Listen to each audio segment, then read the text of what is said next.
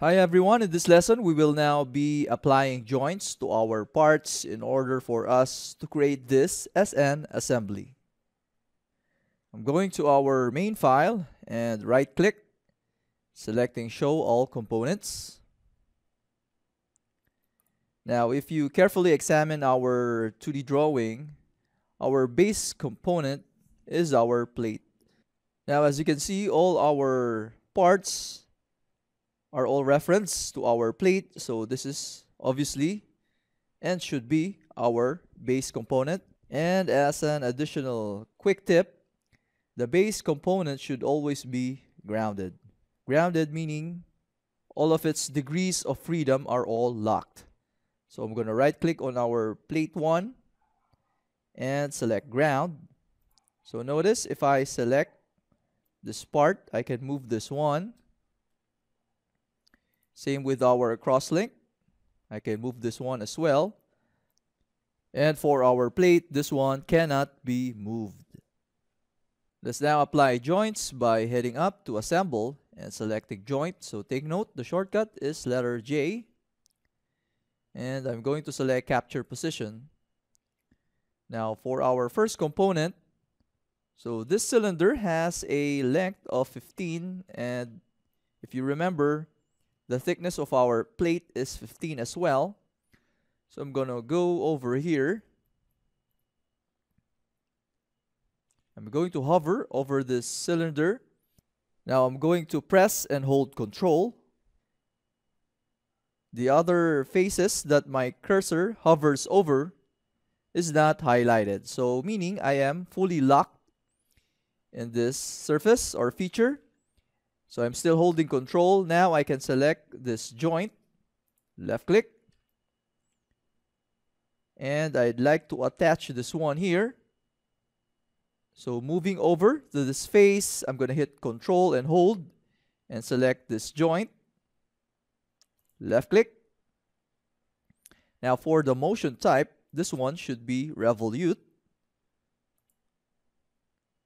So notice the revolute mate is now applied, and from here I can now hit OK. Now I can select this one and move to see the effect of the revolute joint. Now our link has two instances, so we have an option to create another version of this one from scratch, or I can move over and select link, hitting Control C. I'm going to select our main file, left click and Control V, and I'm going to select Capture Position and move this planar handle here, and finally hit OK. So we now have another instance of link,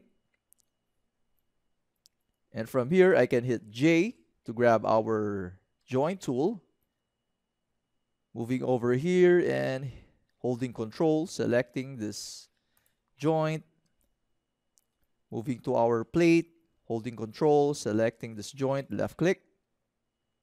The type, make sure it's revolute, rotate in Z axis. I can also click animate and finally hit OK. Next, let's attach crosslink to our links. So hitting J once more, hovering over here to this face, holding Control and selecting this joint. And on our crosslink, hovering over this face, holding Control and selecting this joint, hitting OK. And finally, I can hit J once more, hover over this face, select this joint, hover over this face, holding Control and selecting this joint. Finally, hitting OK, going to Home View, and I can move and drag this one to see the effect of assembly joints. So congratulations for completing your first assembly model. See you on the next Fusion 360 monthly challenge. Awesome!